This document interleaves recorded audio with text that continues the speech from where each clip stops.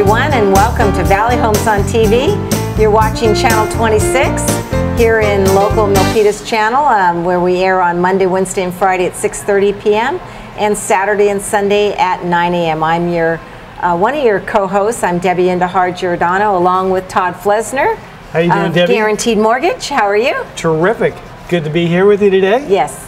And folks may recognize the background here. We're at a Milpitas landmark at the Embassy Suites. Everybody knows Embassy Suites here in Milpitas, but we thought we'd bring folks inside today and give them a chance to meet the general manager, Terry Owens, Hello. and find out a little bit more about what Embassy Suites has to offer to our folks here in Milpitas. Great, terrific. Welcome, Terry. Hi, thank you for being here.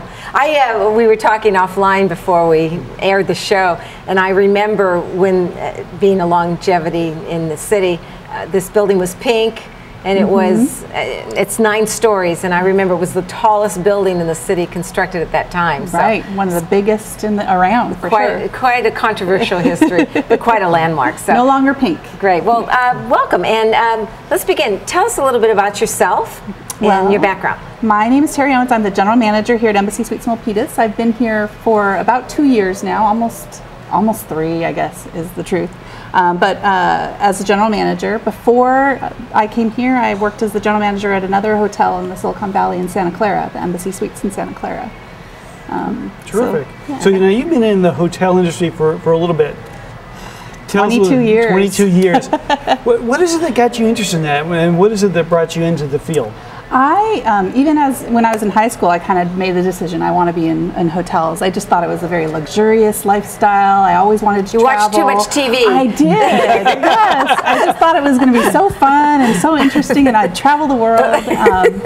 And so when I went to college, I got a job in a hotel, worked part-time, and kind of worked my way up after college, all through the hotels. And I've actually worked for this company, Hilton Worldwide, for 22 years. How about college background? What did it take to get to where you're at today? I actually went to the University of California at Santa Barbara. I got a sociology degree, and one of my first bosses always told me that's the best degree to get in hotels because you meet a lot of different people, you learn a lot of different things about people. After college, I went to San Diego and worked my way up in a hotel there, and eventually got asked to come to here in Silicon Valley in Santa Clara. And in 2004 was the first time I became a general manager. Nice. So about 10 years ago. Terrific. So now you've been here, like I said, for a little bit, three years or so. Maybe tell us a little bit about this specific hotel here in Milpitas. What are some of the features that makes this such a great attraction? This is a great hotel. I was so happy to be able to get this hotel. It's got such a lot to offer all of our guests. It's such an easy sell for us. Here in Milpitas, we have this beautiful atrium behind us.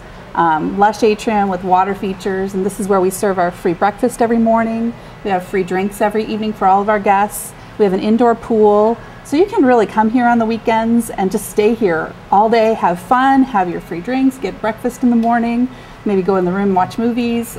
So it's a great hotel to work in, and it's a really easy hotel for me to sell because everybody loves to stay at an Embassy Suites. So as far as an attraction to help the residents, I actually was in a wedding here. I was a maid of honor, so I imagine folks can have weddings here, and then there are slumber parties for sleepovers, birthday parties. We do all of those things. We actually have one of the largest ballrooms in the area.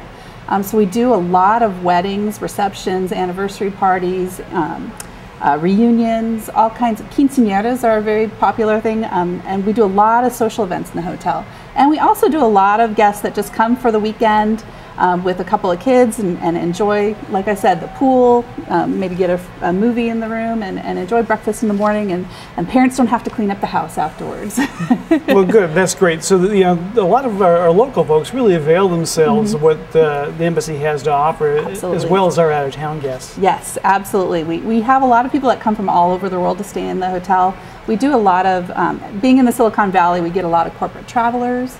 But our bread and butter really is the locals and the the leisure guests that want to stay in our hotel just to enjoy, maybe visit the area, visit friends and family, or some of the local attractions. All right, Terry, Todd and I have also interviewed some other hotels in the city.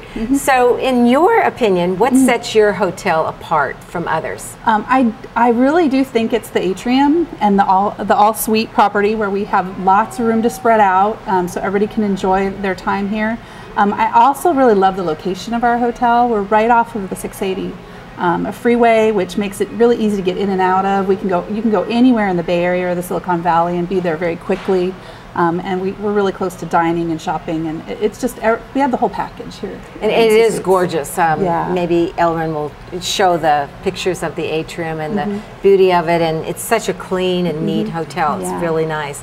We've had meetings here before, Todd. Oh, absolutely. I think a lot of folks who are watching, have been like us. They've been here for events, for meetings, Rotary clubs. Exactly. Or they brought their family here and spent the weekend.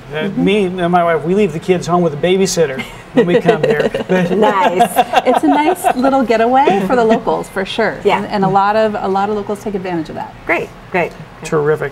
What are some of the challenges that you have in terms of managing a property like this and being in the hotel business? There are a lot of challenges, but mostly it has to do with there's just a lot of moving parts in managing a hotel, and that's true of any kind of hotel that you run. You have a lot of different kinds of guests that have a lot of different kinds of expectations and needs, and meeting those needs, and also working with the team members. I have over 100 employees that work in this hotel, and from all over the world, really, in different departments, and we have a lot of moving parts. And so the challenge is really to make it all work, all get together, so that we can satisfy all of our guests and also all of our team members, and make sure that they're happy as well. It's fun, though. Good. Any interesting things that the guests leave behind? Oh my gosh. I could sell so many phone chargers. The number of phone chargers that I have was just to take up a whole room. It's crazy. But nothing more interesting than that. All right. Well, if you are traveling, make sure that when you leave the hotel room, take your phone charger. Okay, so Terry, you've hung out in this industry for 22 years. Yes. So you must have some rewards. What do you glean off of your career? Honestly, it might sound a little hokey, but I really do love hearing about the guest experiences in the hotel. I really do enjoy it when guests come up to me and tell me, your hotel made my experience in the Silicon Valley better. I had a great business trip, and your team made it happen. I had a great wedding, or I had a great reception, and thank you so much for everything you did. And I do think that I get so much satisfaction and reward from just hearing about the successes that the hotel has, and we do a really good job. I'm really proud of my team. Terrific. How about the future for the hotel here?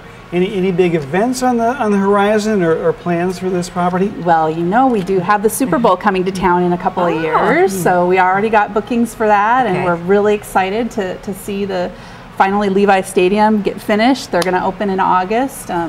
We're already getting group inquiries and people talking about coming and staying in the area to attend games and things at the stadium. So we certainly like them to come to Milpitas and spend their money. So. Absolutely, they will be here. That would be great. I already see evidence. It's coming. Great. Sure. Well, we want to thank you very much for being a guest on our Valley Homes on TV show. Great. So here's a monogram T-shirt for you. And great. Thank you very much. And that's for keepsake. And also, we'll put on the screen the contact information for Embassy Suites. If folks out there want to get hold of the hotel, phone number, maybe email address, or whatever, and the address of the place on Calaveras. Thank you very much. Thank you very much thanks for coming. Hosting. Well, we're delighted to be here. And thanks for sharing with our folks about what your hotel has to offer and being such an important part of our Milpitas business community. It's my pleasure.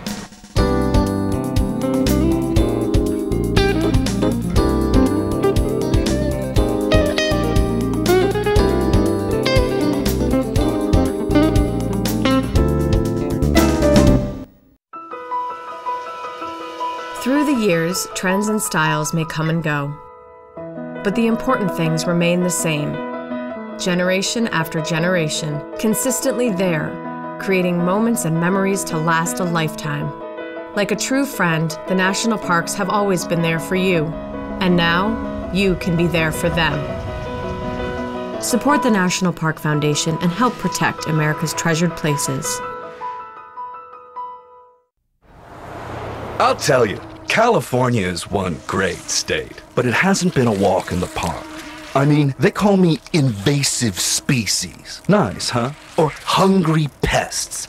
Like I'm some kind of bad guy or something. I mean, do I look invasive? No. You should think of me as a culinary tourist. Yeah, I'm sort of a footloose foodie of your fields and trees. I just want to sample the local fare. Just a taste, really. And I'm not the pushy type. People help me get around, mostly on the things they move and pack. Did you know I'm completely vegetarian? Yeah, very healthy. Hungry pests. Oh, gotta run. I do have a lot of mouths to feed. The truth is, hungry pests threaten to devour California's trees and agriculture. It's up to each of us to learn to leave hungry pests behind. Go to hungrypest.com and get the facts. A message from the USDA. Come on. See what I mean?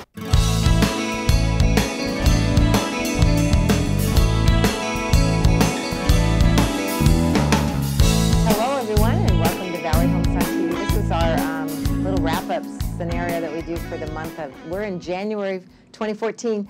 New Year. New Year, Happy New Year, Todd. Happy New Year to you as well. How you doing? Terrific. How's the year going so far? Hey, so far so good. I'm really looking forward to 2014, and this last year actually was a interesting year in the real estate market, a good year in a lot of ways. Right. Well, there was lots that came out in the newspaper. Economic signs gathering steam. Yes. For 2013. Housing solidifies a year's gain. And I think that speaks volumes to what really happened to the year of 2013. I'll go into the housing market and the stats real quickly, but it was a phenomenal gain on all spectrums here in the Valley. So. Well, yeah, we definitely saw a bounce back, not only in values, but a solidification of the market, absolutely. So talk to me a little bit. Here's another article just recently, a few weeks ago, Fed Chief Economic Gaining. Why don't you talk about the economic indicators that are... Well, yeah, the economy really is gaining some ground here. We're seeing some of the indicators. Gross domestic product (GDP) growth is in the 2 to 3% range, which is a healthier sign than what it had been. A little bit lagging for what you'd normally see in a recovery sort of cycle, but. We're not stagnant any longer, so that's good.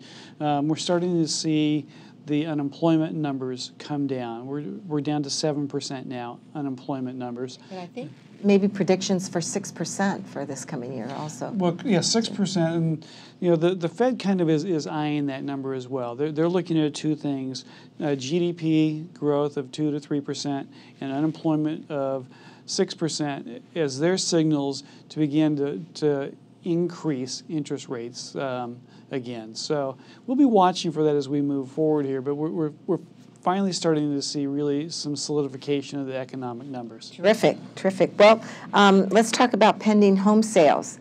This is an interesting article in the National Association of Realtors.